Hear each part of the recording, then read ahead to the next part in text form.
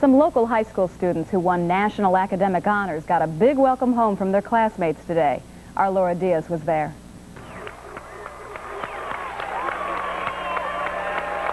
It was a hero's welcome today at John Marshall High School in Los Feliz for that school's academic decathlon team. The team, which included 6 starting members and 3 alternates, went over the top by beating out schools from 38 states across the country. Here at Marshall High School, most of the students are minorities. Even though this inner-city school competed against wealthier schools and private schools, they won national honors. That made victory especially sweet. You don't have to go to school in a rich, affluent district somewhere in this country. You can go to a school located in the heart of the city of Los Angeles, like John Marshall High, and still win. This morning, for more than an hour, students and teachers gathered for an assembly that looked more like a giant pep rally.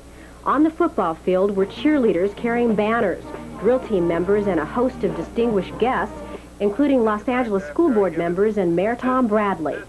Never before had a school in the LA Unified School District won an academic decathlon state championship, let alone a national championship. But today, team members who scored nearly 50,000 points out of 60,000 credited their success to great coaching and hard work. Primarily, our success can be attributed to the fact that we read in such detail. We could sort of figure out what the answer was just because we knew all the background behind it. Anyways, I'm glad that the competition is over, but and I'm glad that that we were able to be so successful. Actually, I think for the first time in my life, I'm pretty speechless. Thank you. But the biggest surprise in the battle of brains was the emergence of David Florey, a senior with a C average. He scored the highest of nearly 400 students competing. Yeah, I surprised myself. I didn't, I knew that, Mr. Johan said I wasn't a genius, and I'm not a genius, but, I was pretty smart, and I worked very hard, and I knew that other people that were just as smart or smarter could work just as hard and beat me. And I guess, I don't know, maybe I worked the hardest. As they stood side by side, it was an especially proud time for the decathlon team and their coach. Winners, each and every one of them.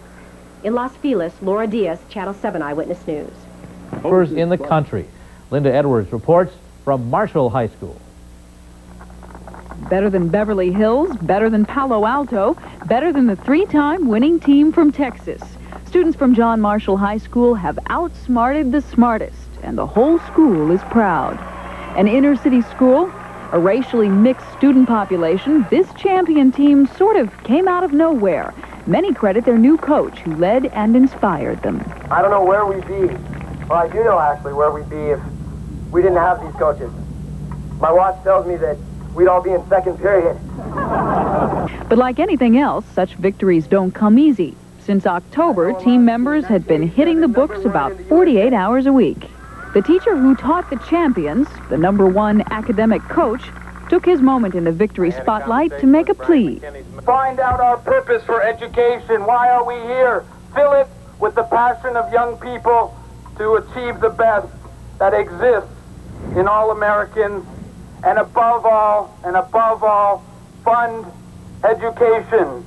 It's usually the achievement of the football team or the basketball team that gets all the attention. It's not often that academic achievement allows a school to say that it is #1. Well, today was the day for the brainy kids, the day that they were honored and praised. At John Marshall High School, Linda Edwards, Channel 9 News. And our hats off to them. Another point about that story, they said that several of the students had been born outside the country, so it makes it even more incredible. And the #1 is a C student. Let's hear it for C students. Right. Coming up next, the battering ram cannot be used. The celebration at Marshall High School was in full swing before the academic decathlon team arrived. Cheerleaders, the band, the entire student body turned out to congratulate their classmates for the fine achievement. The Marshall team scored nearly 50,000 out of a possible 60,000 points at the Dallas competition, something the team members attribute to their coach, David Tokofsky. Last Wednesday, we flew to Texas to defeat the 3-year championship team of Texas. Just to give you a rough idea of how much time we actually did spend on this, we calculated that since, I think it was, since October, we've just been spending an average of 48 hours a week here. Mayor Bradley joined city and school officials, including school superintendent Harry Handler, in congratulating the students.